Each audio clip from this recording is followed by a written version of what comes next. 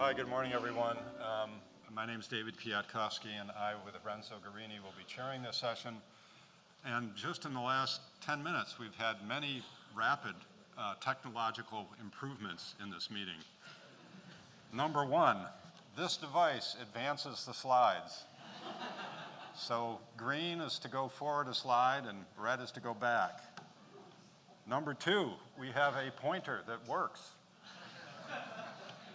Number three, your talk will be on this monitor down here, so you don't have to crane around and look back while you're trying to speak to the audience. And number four, there is water here in case you're thirsty during your talk. So now having said all that, oh, actually, number five, do not touch these microphones, no matter what. They make a terrible sound. With all of that, I'd now like to introduce my co-chair, Renzo Guarini, who is going to give us an introduction to genetics and epilepsy, and then also present on the DESIRE project.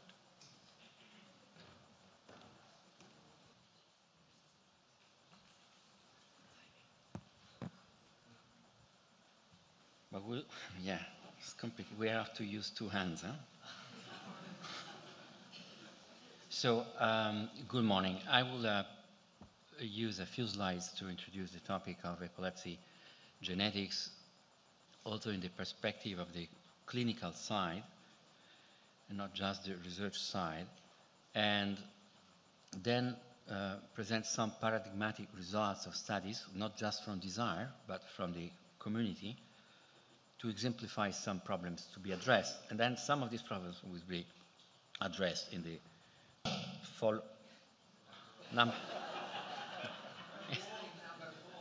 Okay, number 4. Just great. Okay, so right hand. Okay.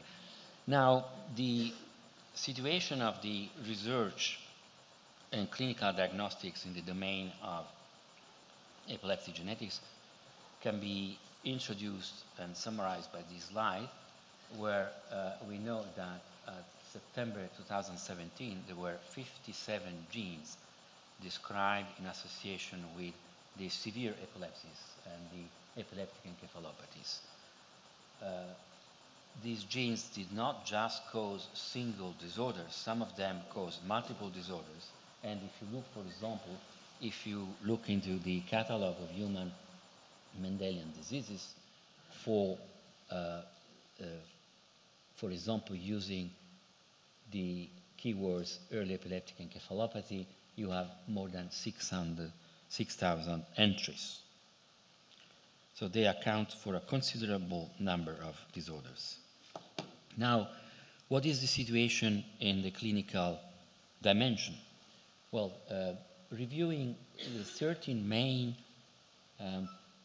NGS studies on the epilepsies, which are not homogeneous, most of them contain indications on the epileptic encephalopathies. Some have included other conditions as well. You see that the rate of positive cases, considering panels and exomes, is now about 40%. If you stay just on panels, you have 35%. And if you look at the distributions of mutations according to genes, you see, for example, that the cluster of SCN1A, 2A, and 8A, they account for 37% of the positive cases, which means that the remaining 65% is captured within the remaining 54 genes, which means that each gene is responsible for a very limited number of diagnoses.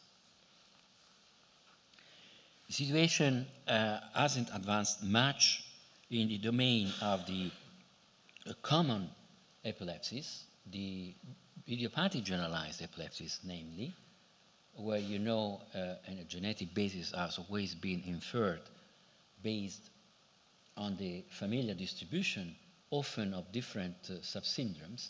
But in spite of all these advances, at present, none of the gene mutations which has been identified in monogenic epilepsies appears to confer any substantial effect to genetic variants of common epilepsies. So research is trying to clarify this but the efforts haven't brought much results. Now, there is a certain number of these proteins which have been associated with epilepsy, which are summarized in this slide. There are many missing, but just to give you an idea of the heterogeneity, we have adhesion molecules, we have ion channels, different enzymes, kinases, ligand-dependent nuclear receptor, spectrins, for example, or many genes related to the mTOR pathway, transporters, genes which are involved with vesicle release or vesicle acidification. So there is a great heterogeneity. What is the consequence of this great heterogeneity? That there are different models to study the functional consequences of the mutations, but these models always have problems.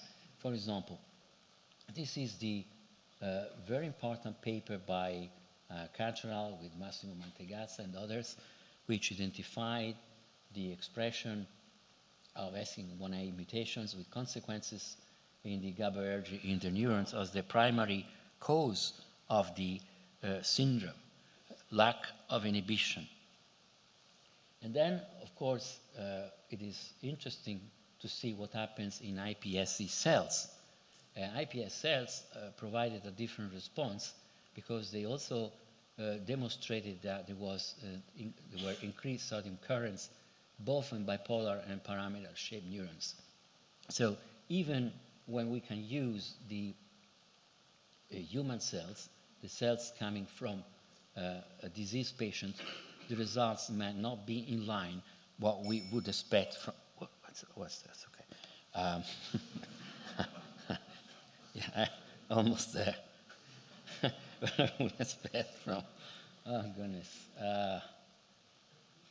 from previous knowledge. Now, I'm finishing. This is the Elbig picture here, the logarithmic increase of the number of genes which have been associated with epilepsies, especially these severe epilepsies. And this is the curve of drug development, which has a similar shape. The pity is that these two curves seem never to be destined to cross each other, because drug development follows its own rules, and it is drug development for epilepsies in general. It doesn't take into any account the specific etiologies and pathophysiologies of epilepsies. So this is a major drawback which will need to be addressed. So in conclusion, the impacts of improved clinical and research drone knowledge in the genetics of epilepsies certainly is practically feasible. We know the predictive value of genetic findings associated with specific entities, so we no longer think in some conditions just in terms of syndromes, so we know the specific genetic basis. So the collection of outcomes is much more homogeneous. There is a reduced need for further diagnostic investigation. Of course, if you have a diagnosis, you don't need to do any more investigations.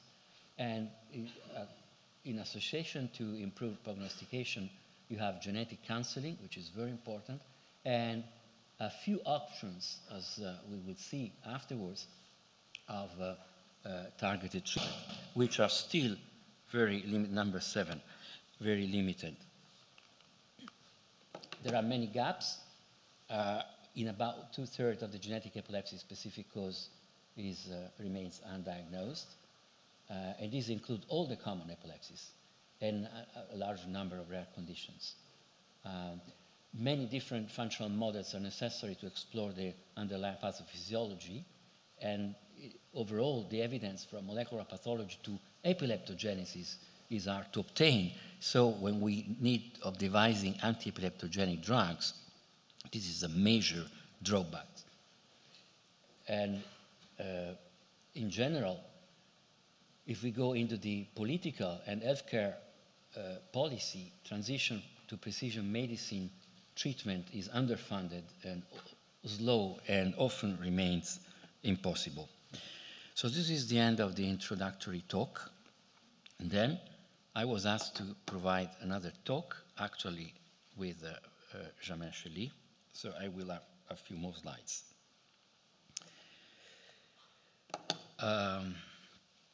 It is important in the clinical dimension to think that all these genetic discoveries have brought about important new clinical concepts. We have the large framework of the channelopathies, which represent a relatively homogeneous category in spite of the variable phenotypes and severities. Certainly they represent a model for neurophysiology and possibly new drug development. Then we have other entities like, for example, the female-limited intellectual disability and epilepsy syndrome with protocaterin. We have better characterized a large number of early onset metabolic syndromes, some of which are remediable by early treatment.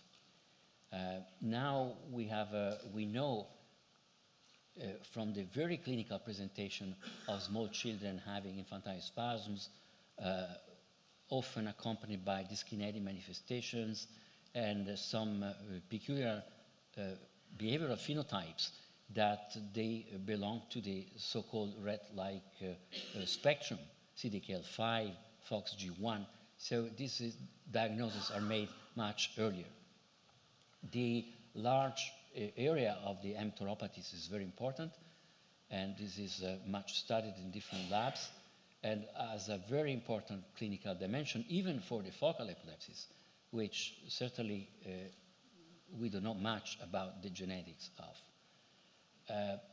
Some concepts of progressive and non-progressive are being reshaped based on genetic knowledge, and certainly there are some insights for personalized treatment. So in practical terms, our clinical reasoning is changing. We move from the general framework description of syndromes like West syndrome, infantile spasms, or Lennox-Gastaut, or the migrating focal seizures, to specific genes which are listed here. And this provides a much more specific area of intervention for the clinical dimension. There is a very important overlap between clinical algorithms, research, clinical diagnostic algorithms, and research. For example, MRI addresses towards genetic studies in the areas of malformations of cortical development, or towards progressive neurological disorders, or if it is negative, to the specific genetic epilepsies. And this might provide a filter and a diagnosis in a large number of patients. And then if it doesn't, we need whole exome sequencing, which is done either at a clinical or a research level, and data are accumulated for research and then re-examined over time.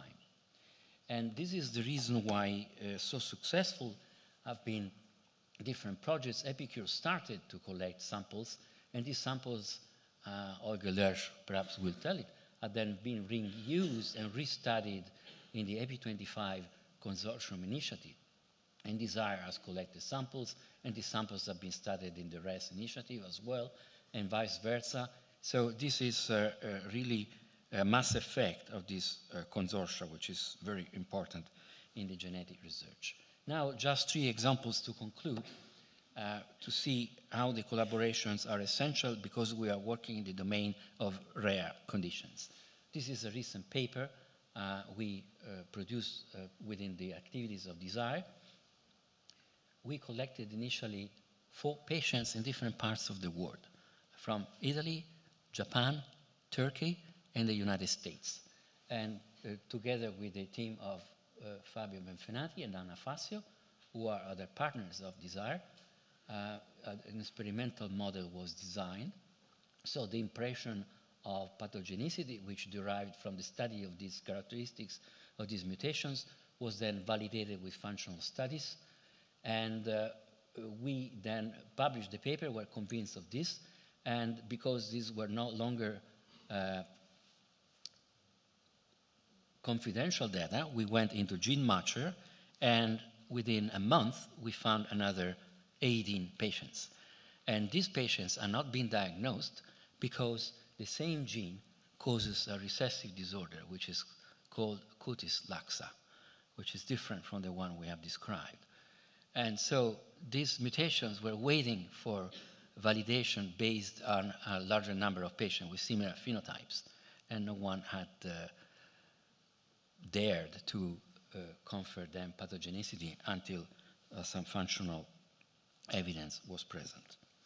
But this is another example. This is an initiative of Holger Lerche and Wolf in Germany. It has nothing to do with desire, but it's a very important model. Everybody knows that SCN2A can cause phenotypes of different severity, but nobody knew what to do with treatment. And then they, collecting a very large number of observations with this consortium, could differentiate the response based on the type of mutation and clinical presentation to different drugs. So this is not personalized treatment, but certainly is a treatment which is within a framework of much better management of the disorder, which would not be known had this study not been undertaken. And then to conclude, another study, this is again a desire, but also with other people not belonging to the consortium. The STAN1 gene, coding for one of the spectrins, had been associated with a very severe progressive encephalopathy and described in Japan in a very few patients. But by collecting a large number of patients, we saw that the phenotype was not just circumscribed to the heterodimerization domain mutations, which cause the most severe phenotype, and the most severe phenotypes usually are described first for different reasons. And then one gets the impression that the syndrome is always severe, like SCN1A for Dravet syndrome. We have 50% of patients who do not have Dravet syndrome. Same for SPLAN1, and while patients with the mutations in this domain had a progressive disorder with progressive cerebral atrophy, patients with mutations in other domains had mild epilepsy and sometimes normal IQs, and no evidence at all of progression of the disease. And then, to conclude, the important area of mosaicism in the brain. This is a major achievement of the genetics of epilepsies, but it's the genetics of brain malformations, actually, which prompted these studies. There are many studies on this now from different teams, Joe Gleason, Chris Walsh, but this study has been quite interesting for us in the epilepsy perspective. This team in Korea identify mTOR mutations in areas of focal dysplasia of the brain, I'm finished, and perform in utero retroporation, and then treated the animals who had developed abnormal cell types and early seizures with rapamycin, and the treatment produced remission of both the abnormalities, cell abnormalities, and seizures. So it's very strong proof of concept for development of drugs in this area. I think I will conclude here because 2 hours will not be sufficient to summarize all this data, but I think the message has been thrown. Thank you.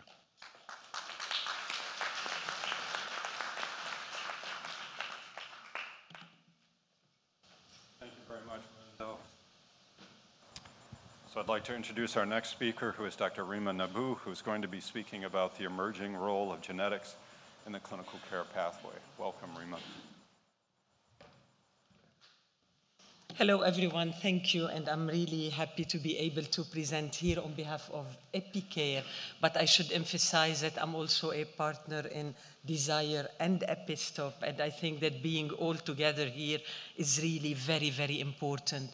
So basically, I will take my clinician casquette and tell you that how this is changing our everyday dealing with our patient. And this is very naive slide for the physicians that are here, because what we do usually in clinics, we try to settle a diagnosis for a patient we look for etiology, because even if we have syndromes in epilepsy, we have different etiologies that might, and I showed here a case with focal dysplasia, that might change the treatment that would be in this case, that might be surgery. I will not go into surgery, and I will focus on genetic non-surgical cases for the rest of my talk. This is one slide that you saw. It's just to tell you that we should talk today about genetics, because there is an explosion in our knowledge, and it is increasing in a very exponential way. And this is a new proposal for the classification and terminology, where we have this slide that shows that for one patient with epilepsy, we should try to define at least the seizure type. Then if we can define the epilepsy type, it's very good. And if we can arrive in some cases to syndromes, it's also good, but we cannot do this for all patients. And what is really important, I'm trying to find it, is to have this etiology, I would say, work up. And a point that is very, very important, I will get into it at the end of my talk, are the comorbidities, because let's think about epilepsy as a disease where we are not only counting seizures. So please, if we can have the video. This is just to tell you, this is an old case that we had almost 10 years ago in our institution. She presented, you saw the movement that she had, the hypertonia that she showed with her left hand, and you don't have the voice, but she will have very, very acute crying, having this the whole time. She was doing over 150 seizures per day, and she was addressed as having an anoxic ischemic problem at birth.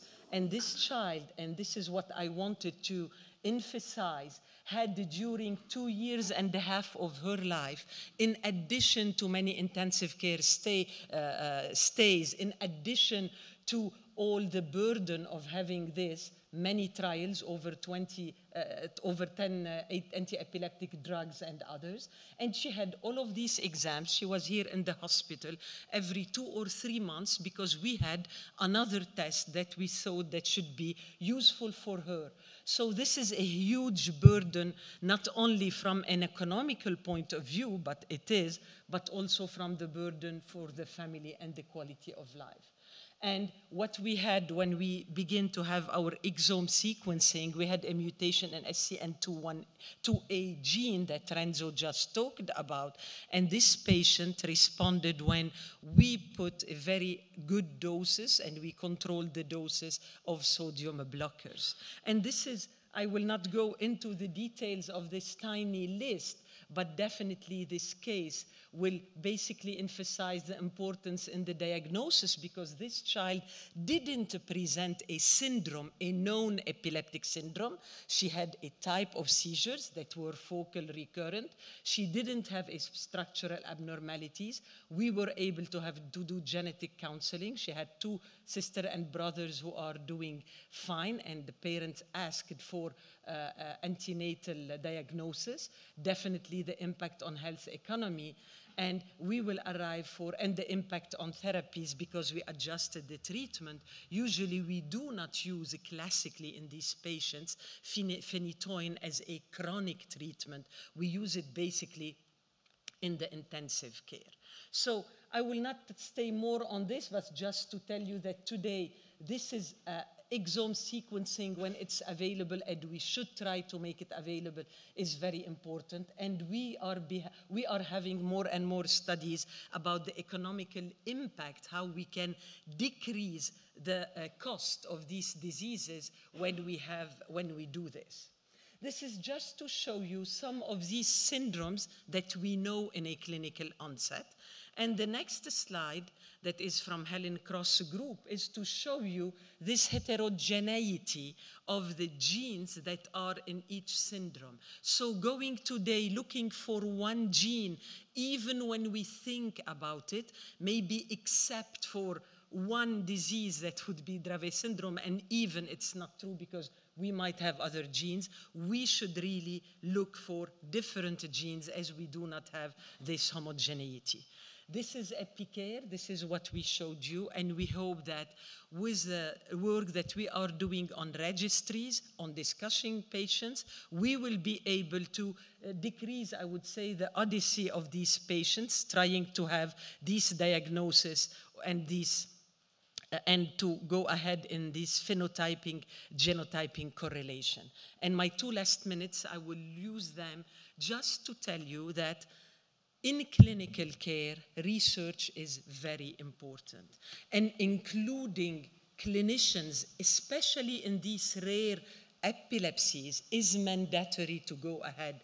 Renzo talked a bit about how difficult it is, and I will show you only one example to emphasize this point, how the bench to bed translation can be really difficult, and where we should think about different maybe methodology, and we should basically and mainly think about being together. This is the example of the migrating focal seizures in infancy.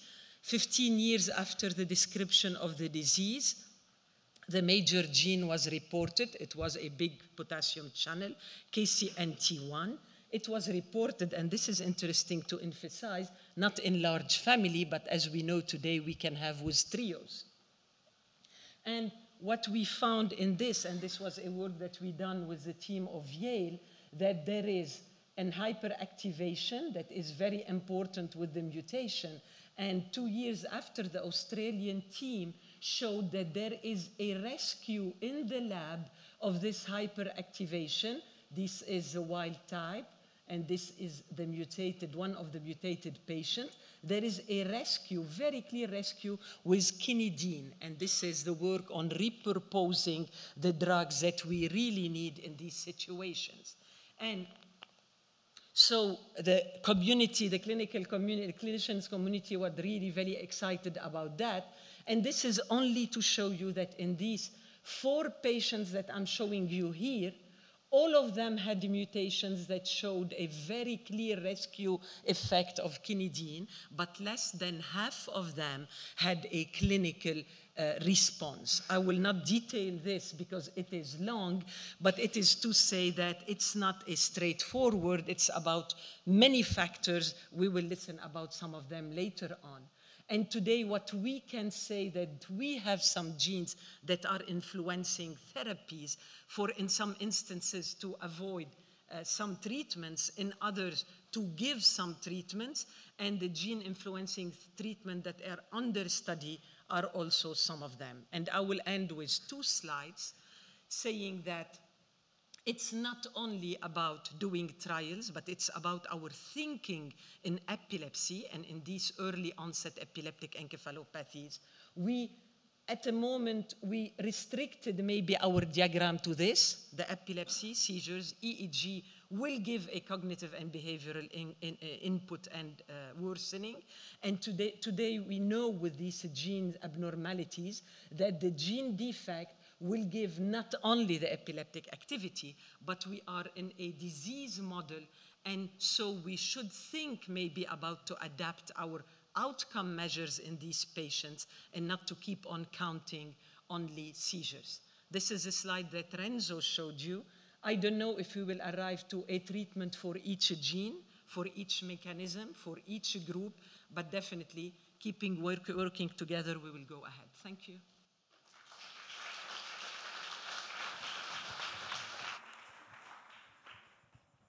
Thank you very much, Rima. Now I'd like to introduce our next speaker, who is Dr. Isia Lopez-Sendes, who will be speaking on genetic variation in microRNAs and their targets in epilepsy.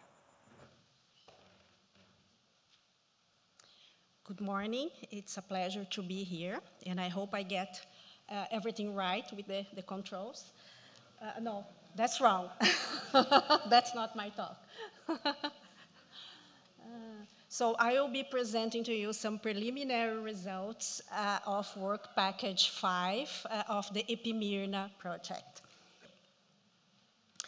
So our aim is to identify DNA variation across microRNA biosynthesis genes, their targets, and all known microRNAs, and determine if rare variants represent risk factors for epilepsy. We started concentrating on mesial temporal lobe epilepsy with hippocampal sclerosis. However, as the work was developed, we also included other epilepsy phenotypes. And we're hoping that at the end of the study, we'll be able to provide a list of potential therapeutic targets for seizure control that could be investigated further. So that's the description of patients that were included. As you can see, we have a total of 850 patients with mesial temporal lobe epilepsy with hippocampal sclerosis. And I should mention that we spent a lot of time and effort in getting the phenotype right here. So there was really a good clinical characterization of this group of patients across the different centers.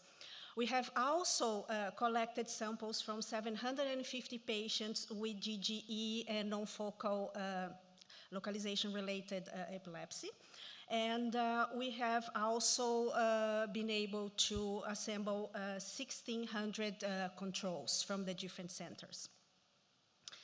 This work was performed mainly with next-generation sequencing, and there was a capturing kit developed specifically for this project, which included 1,500 human microRNAs, 42 biogenesis genes related to microRNAs, and a number of validated and predicted microRNAs 3' UTR regions. And this list was constructed by Dr. Martin's laboratory. The sequence was performed in 2 centers, at Unicamp, my institution, and at Columbia University. And we initially planned 2 types of analysis. The first one is a collapsing analysis, which has been performed by the Colombian team. And it assumes that all variants identified have a major effect in the same direction. So it's a sort of a monogenic way of looking at this analysis. And a second approach, which was SCAT-O, performed by our team at Unicamp, that allows different variants to have different directions and magnitude of effects, which points more to a polygenic model of analyzing the data. And after quality control and exclusion of some samples, we performed a PCA analysis to look at if both samples from Brazil and from the US had some population structure. And as you can see, we can show that there is some stratification with the samples. So we decided to go for a meta-analysis instead of combining our information in one single data set. So for the collapsing analysis, which, as I mentioned, was performed by the team at Columbia using these parameters that were listed here, we have that there were 3 types of analysis done separately. First, we look at loss of function coding variants in microRNA biogenesis genes. Second, they look at microRNA hairpins. And third, variants in target 3' UTR regions. And unfortunately, no single target resisted to the Bonferroni correction. However, when we separated by phenotypes, you can see that, if I can get the pointer to work, you can see that there is an excess of rare variation in the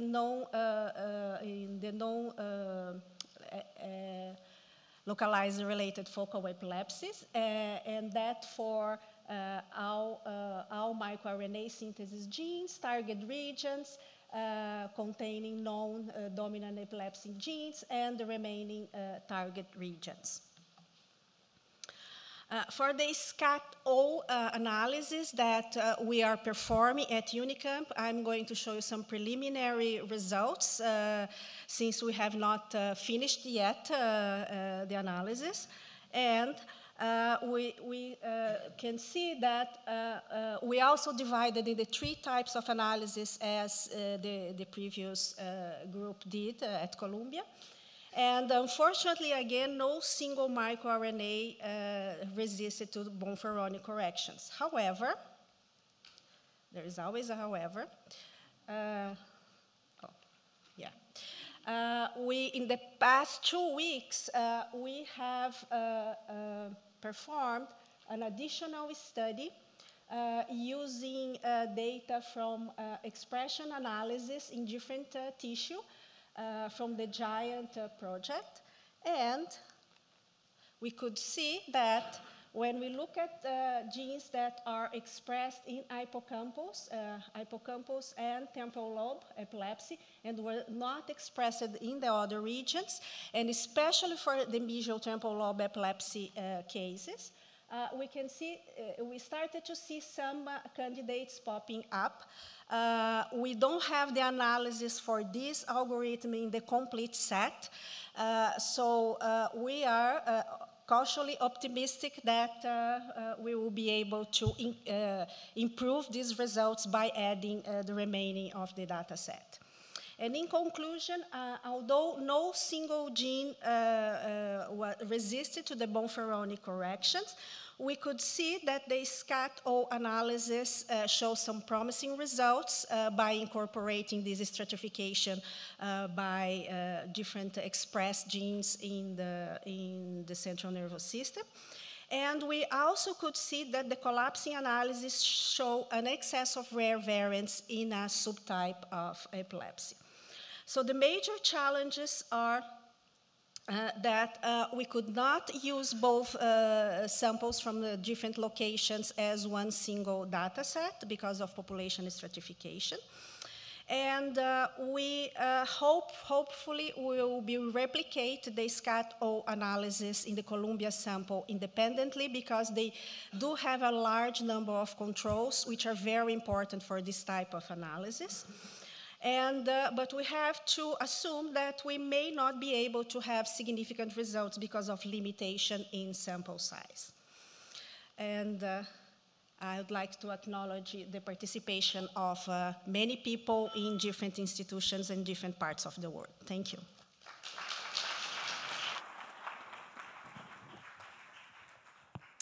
Thank you, Isia.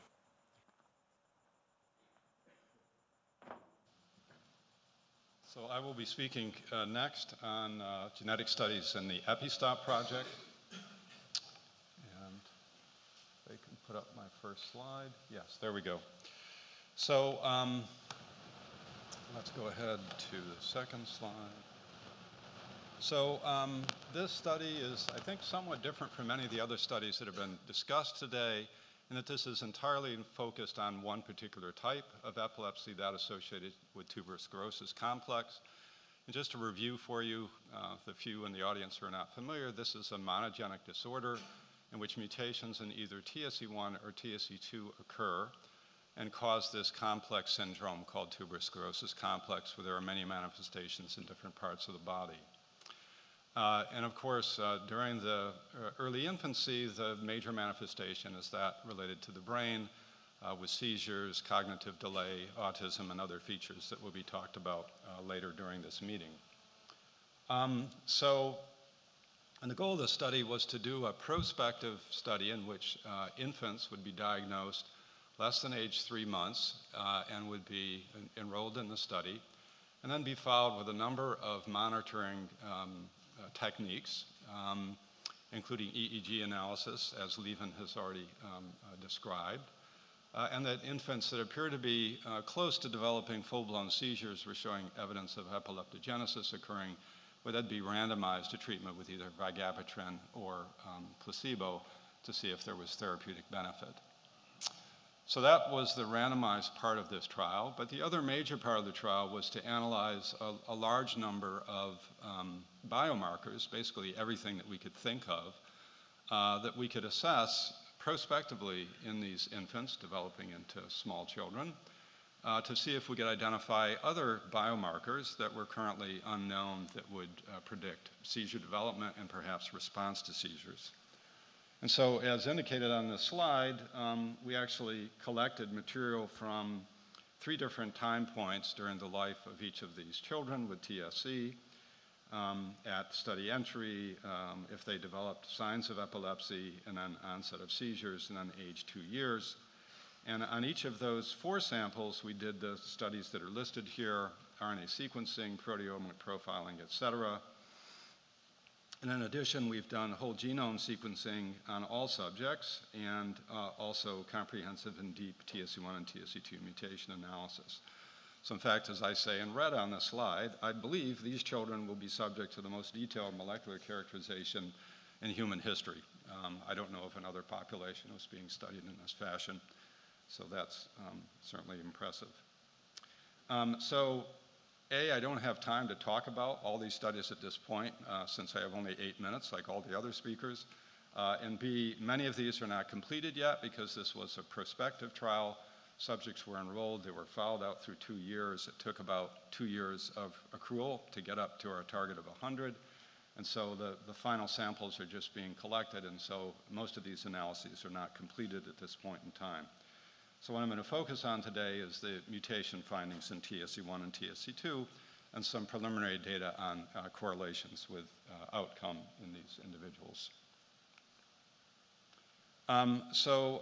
This is an area that I've been working in for many years, and so, and just a little bit more background, again, for those of you who may not be aware that TSC in most cases is a sporadic disorder, so there's no family history. So we and many others have shown these are due to new mutations that occur. And also this phenomenon of mosaicism is relatively common in TSC, in which the mutation in the gene is not present in all of the cells in that individual, but rather are present in some proportion of the cells in an individual. And so as shown on this slide, the results of this analysis on 98 subjects, which were the ones that stayed in the study and met diagnostic criteria for TSC, are shown here. And you can see that the majority had a mutation identified in TSC2, about a quarter had a mutation identified in TSC1, and there were 5 subjects in whom to date we have not been able to identify a mutation. We call those NMI, which is short for no mutation identified. The middle pie chart shows that these fell into kind of the usual pattern for mutations that we see in TSC1 and TSC2, with nonsense, missense, splice, and deletions each contributing a significant fraction, and then smaller fractions for other types, including some large genomic deletions. And then, somewhat surprising to me, but was a finding, was that, in fact, a significant proportion, 8 of these 98 children, actually did display mosaicism for a mutation in TSC1 or TSC2, and that's shown on the far right here. And so this shows this in greater detail, showing the mosaic allele frequencies on the chart at right, and showing the actual mutations, a couple of which were these large genomic deletions shown at the left for those of you who are interested. And kind of the most striking thing to me was that there were 3 children in whom the mosaic allele frequency was less than 5%, really very low. And again, these were based upon analysis of blood samples, so this is blood DNA that we were analyzing. We did not have access to brain tissue in any of these infants for analysis, of course. So again, just showing that even with infants who are diagnosed with TSC, that mosaicism is relatively common, seen here in about 8%. Okay, so then looking at the comparison between these genetic findings, I've got 2 minutes left already. Looking at the comparison with clinical features in these children with the genetic findings, that is shown on this slide. And here you can see that, so I've tried to graph here both the percentage of subjects that have a particular feature and the p-value that is associated with this. And so what you can see is that among those 5 subjects in whom we did not find any mutation, the NMI set, none of those developed epilepsy during the 2-year period of follow-up. Among those that were mosaic, this was also seen to be reduced, was 38% compared to nearly 2/3 in those that had a full heterozygous mutation. And this was very highly statistically significant. This red line is drawn at a -10 p-value of 1.3, indicating statistical significance if it's above that. And this was also associated with tubers appearing on scan in these individuals diagnosed with, these children, infants diagnosed with TSC. Again, no tubers were seen in the NMI group, and a somewhat lesser proportion was seen in the mosaic patients. Also true for subependymal nodules, another classic feature of TSC. Not seen for hypomelanotic macules, and sort of close to significance for rhabdomyomas. And then looking at this at a later time point, at 24 months of age, again, this is the same data from the previous slide, but looking at hypomelanotic macules, tubers, subependymal nodules, and rhabdomyomas, if they're present at age 24 months, again, there was a gradient of expression such that this was higher in patients that had a full heterozygous mutation in TSC1 or TSC2 in comparison with mosaic or the 5 NMI subjects. So suggesting that if one did genetic analysis early on in subjects with TSC in infants, that one could use this as prognosticating information in terms of seizure development. And then finally, I'm embarrassed as the session chair to be running over the time, but I will go quickly. Then we've also looked at the incidence of TSC1 or TSC2, full heterozygote mutations, and this is actually the most important part of this, where in fact there was a highly statistically significant difference in seizure development in children who had TSC2 versus TSC1. It's shown a little bit more clearly over here. It was only a 30% incidence among the approximately 25 subjects who had a TSC1 mutation, and was nearly 80% for those who had a TSC2 mutation. So again, these are findings from genetic analysis. All the other studies which are ongoing in terms of looking at microRNA, et cetera, RNA sequencing on peripheral blood, our intention is to integrate those all together to try to come up with the best prognostic model we can for seizure development in TSC. And finally, we hope that these findings will also have relevance to other seizure disorders occurring in children with other types of seizures where these same prognostic factors may be relevant. I'll stop there.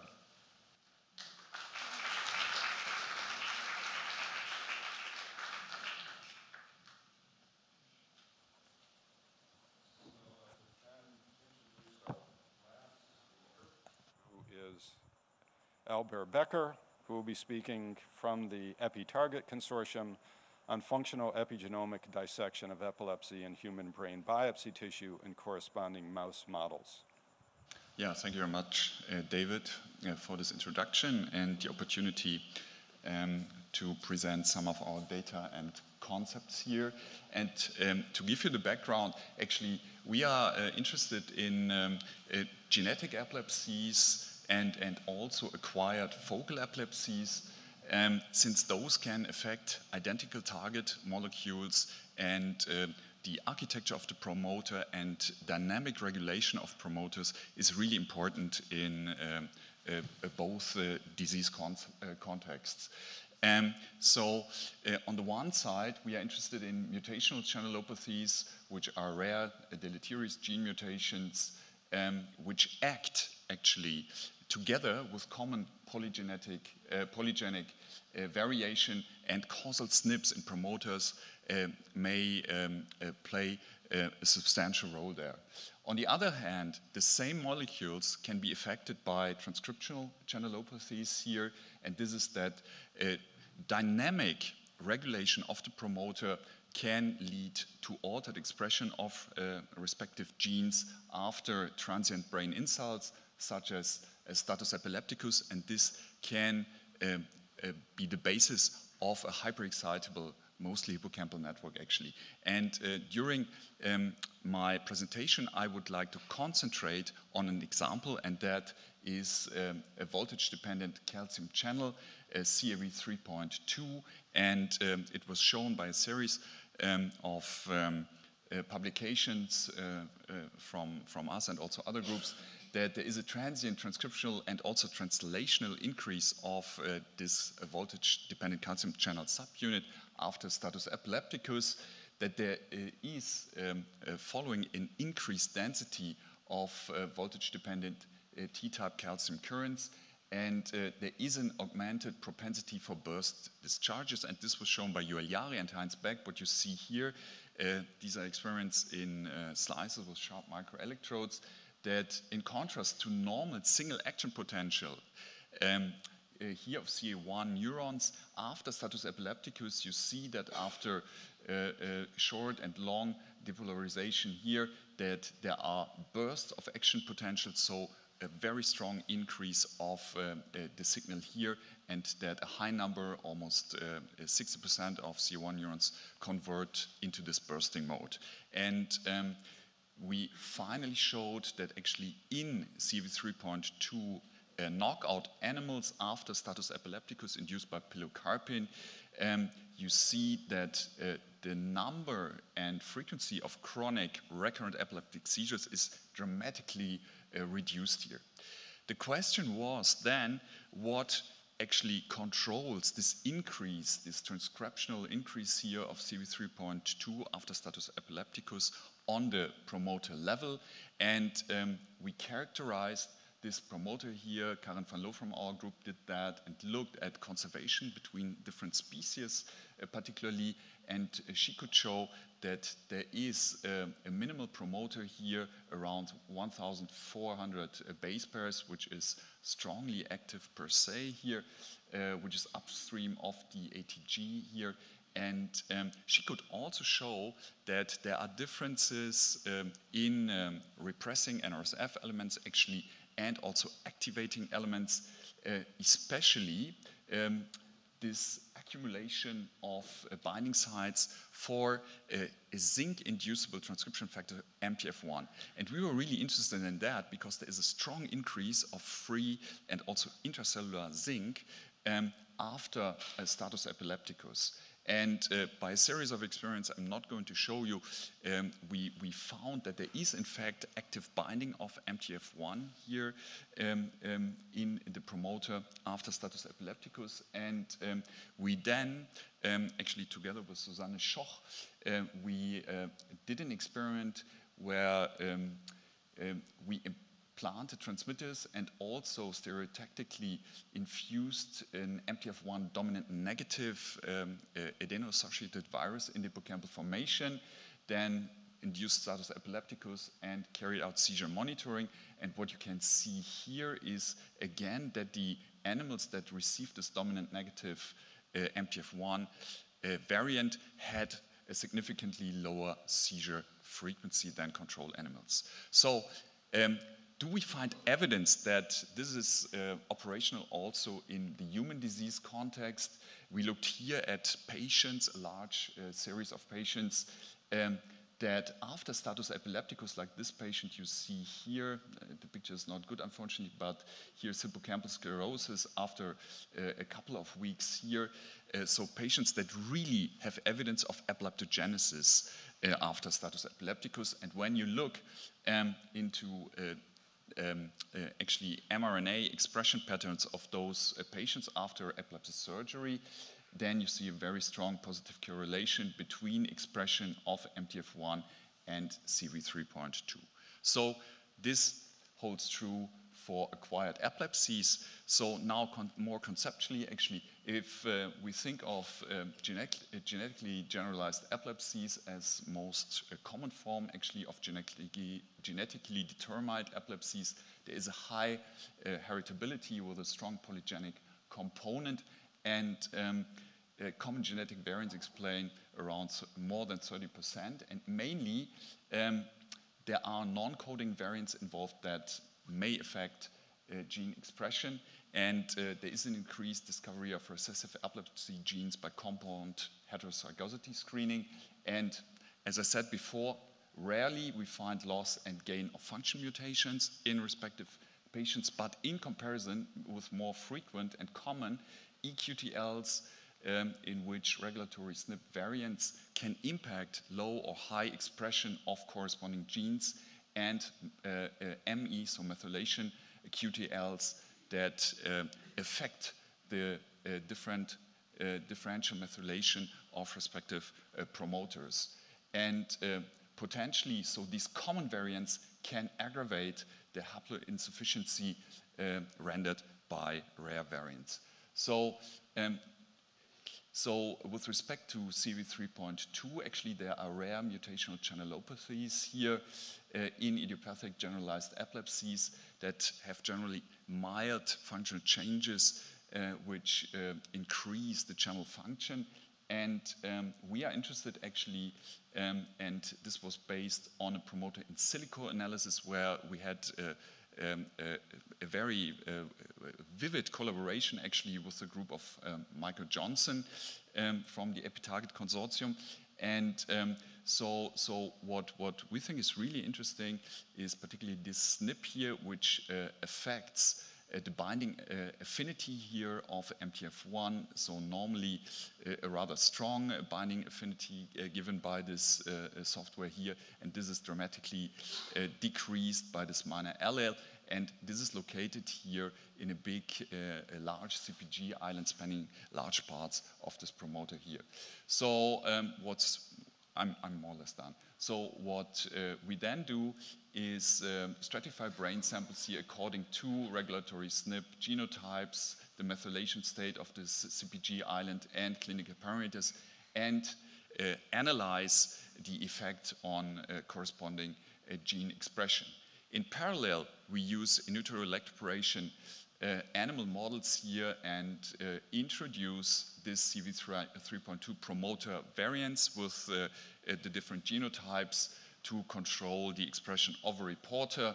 And then we use in vivo molecular imaging, as you see here, in order to look at the activity of this promoter under different conditions, under epileptic conditions, at different age ranges. So these are actually living mice here in which you can monitor the activity of this promoter. So just very briefly to sum up, I think that this epigenomic profiling gives us the opportunity to learn about the role of causal regulatory SNPs and their functional role also in epileptogenesis. They may aggravate the haploinsufficiency of loss and gain of function mutations actually, and we think that we will learn by this about novel epilepsy genes and also expand the mutation spectrum by these variants. And of course, these regulatory SNPs may have an impact on the threshold for epileptogenesis, and we may also learn from this actually, since this human epileptic tissue gives us insight on gene expression, more in general, also about other neuropsychiatric disorders. So that was my talk. I thank you for your attention.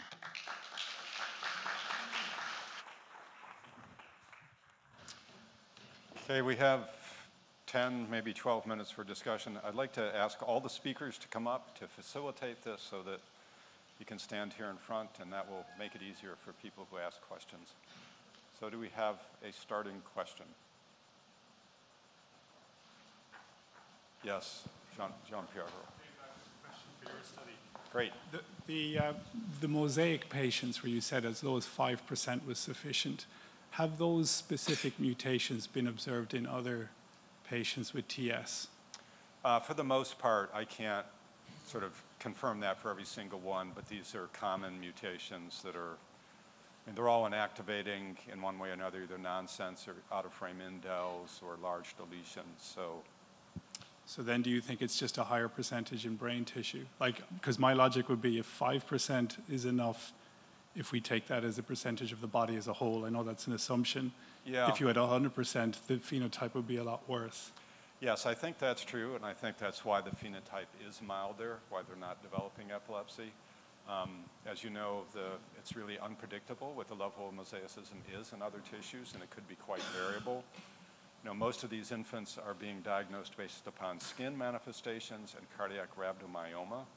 So those are sort of the two sites where we could infer there'd have to be enough representation that they get those lesions so that they come to diagnosis. So it's, you know, it's something where I'd love to study this, but it's difficult to do to get samples. We actually are doing a study not in the epi-stop population where we're looking at mosaicism in greater detail to see where is it higher, where is it lower, what's the variation that you see. And what about parental mosaicism?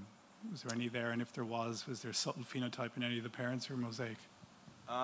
There were some familial cases in this series, but I don't know for the epi-stop population if there was a hint of mosaicism. Of course, the children would inherit the full heterozygote mutation in that circumstance. Thanks. Other questions?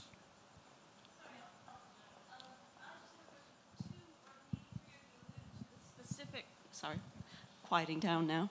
A few of you to the targeting drugs according to mutations, and as you will know, I'm not clinical, but has that information been tabulated in any form? Have there been surveys, and is there an option for those of us who don't deal with patients to have, you know, some kind of quantification of, is this rumor, is it anecdote, or are these things hard and fast now?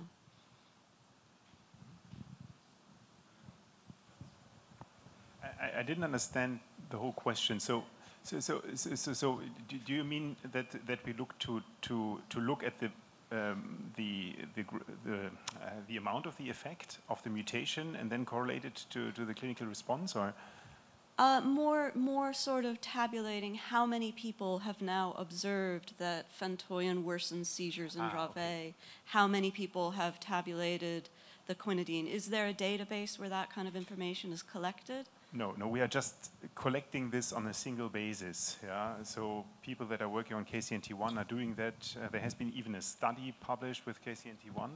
Yeah, so with KCNA2, we are the center that is collecting all the information, and we are putting together a first manuscript, probably with just these pilot trials, and then try to make a kind of a little bit bigger trial. It's not possible to make a big randomized trial. Yeah, so we have to find intelligent designs, how we can find this to compare with natural history, or maybe to one design that I have in mind is to stop the drug.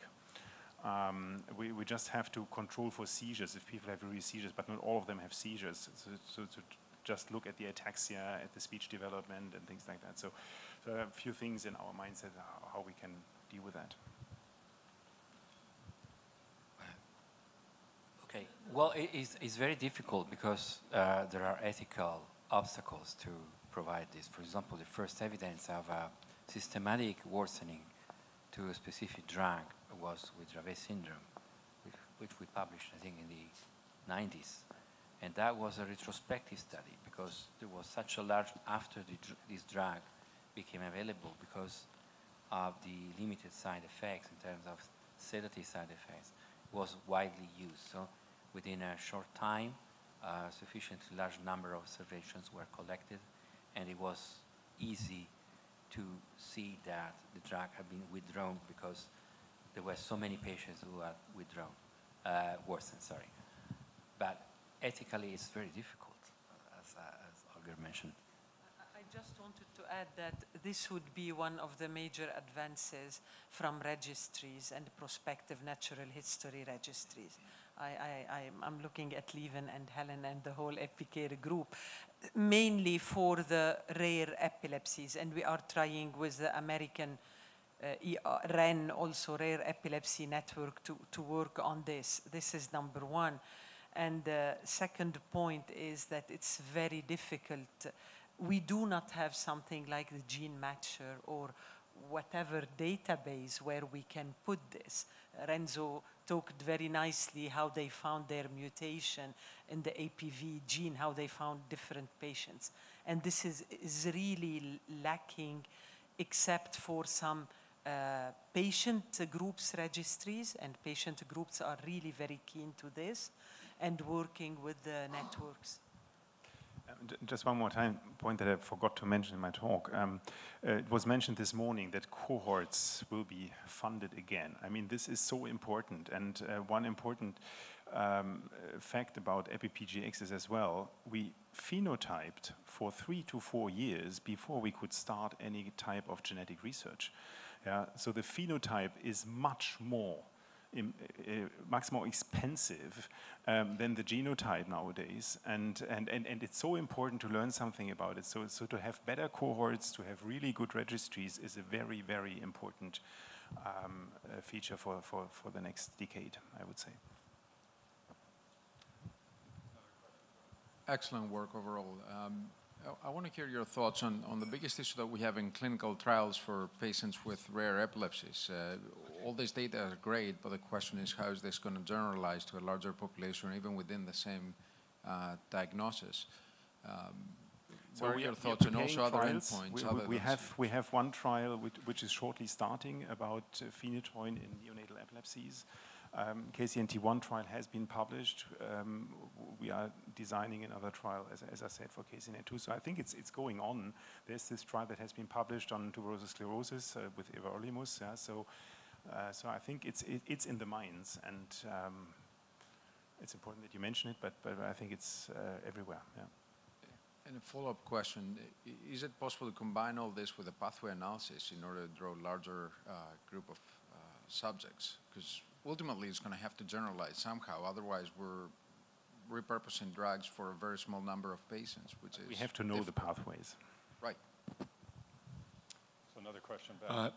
Thank you for a fantastic series of questions. So far, with repurposing and precision therapeutics, most of the successes have been in ion channel genes with gain-of-function mutations. So what do you see as the prospects for precision therapeutics in non-ion channel genes with loss-of-function mutations, which are the predominant class of mutation in the severe early onset epilepsies? Sorry, I'm talking all the time, but I just thought about it while writing another grant. So this is definitely something which I think is not so, I mean, we have a lot of drugs that are working on ion channels. That's the reason why we find such drugs and why these drugs are in our mind as researchers. But I think what we have to develop is a kind of data and literature mining where we can find drugs for specific targets, for specific pathways, maybe even, yeah, and maybe this has to be created in a much more effective way that we can search for those drugs. So if we have a pathway identified, then we can have a look in the databases, what is available on FDA-approved drugs. There is a lot, yeah, as you all know, and I think this way is also possible in other diseases. We just don't know that much about it than with ion channels. Any other questions? Okay. Are you thinking, Michael, are you thinking of a special subcategory of etiologies, or is in general non-ion channels?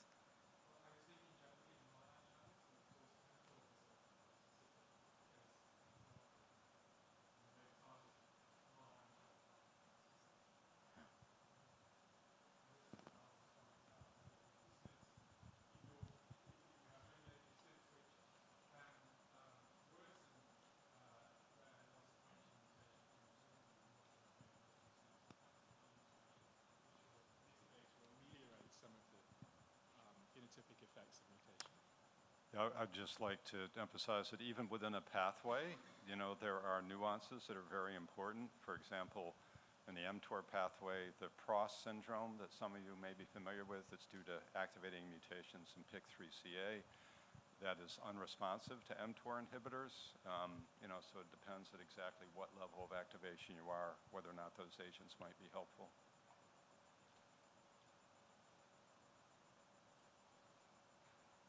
I think we're done.